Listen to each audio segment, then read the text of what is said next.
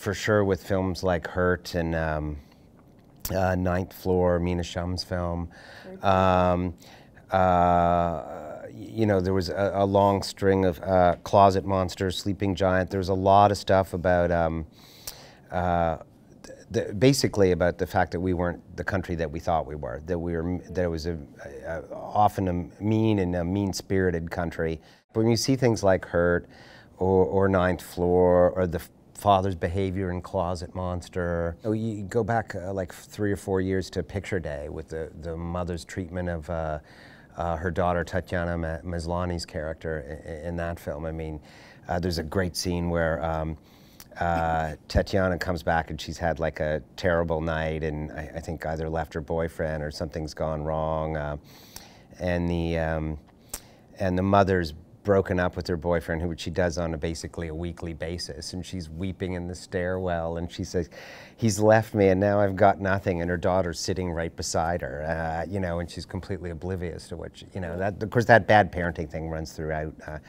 You know, good parents don't make great drama, really, but, you know, bad parenting runs through Canadian films all the way back to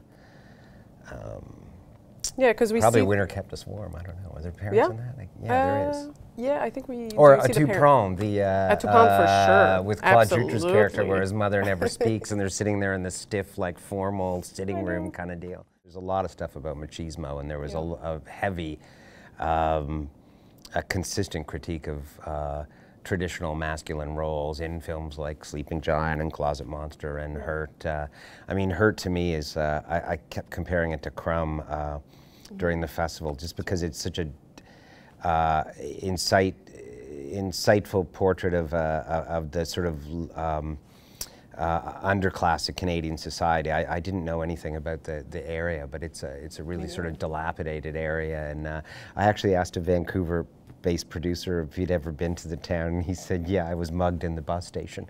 But he'd only been there once. But it's one of those, total eye-opener, Yeah, for sure. And I mean, you really do feel for Fonyo in it too.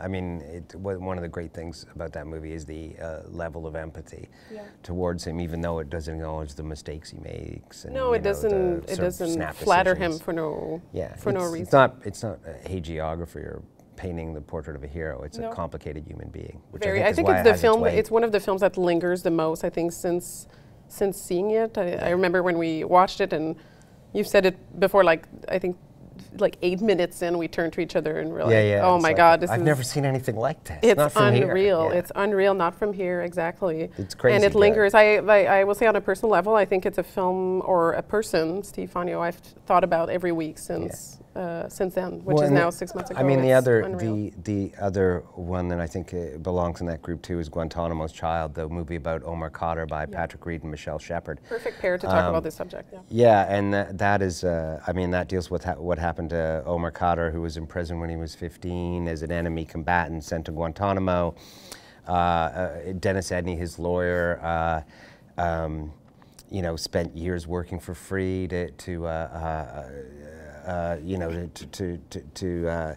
to get charges, to get anything done, and finally, you know, I think he's now 28. It took that long to get him out of Guantanamo and to get him repatriated and then out of prison. I mean, the American government gave up much, was far less concerned about him than the Canadian government, which I think, again, speaks to the policies of that particular government. But I think Guantanamo's Child is a great film in terms of also putting the audience in the position of really self-criticizing. I think we watch it and we're like, where was I the whole time? Where were the citizens the whole time? Yes, we followed this story closely on the news, but when you see his lawyer Dennis Edney go through the years, Edney, sorry, of course, go through the years of it, you kind of start thinking, would have more public pressure changed something? Because now it felt like it was lawyer versus government, and you kind of feel like you were